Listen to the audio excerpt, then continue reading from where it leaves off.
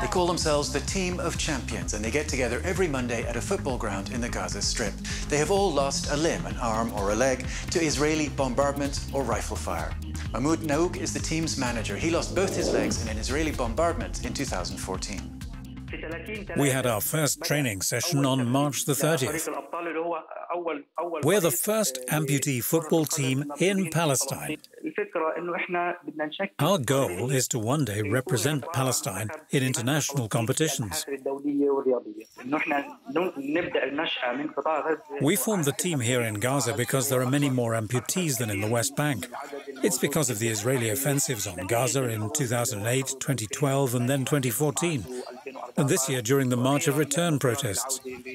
Lots of Gazans have lost their limbs in the last few months.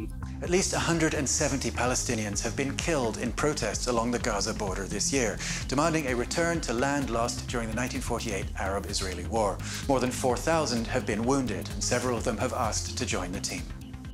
One of our biggest difficulties is lack of resources.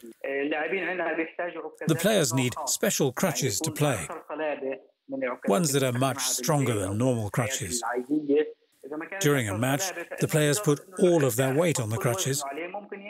It's hard to get that kind of equipment into Gaza. It takes a lot of time and effort. This June we had the Palestine Cup for able-bodied players. They invited us as guests of honor. It was the first time we've played in front of fans. We really felt like champions.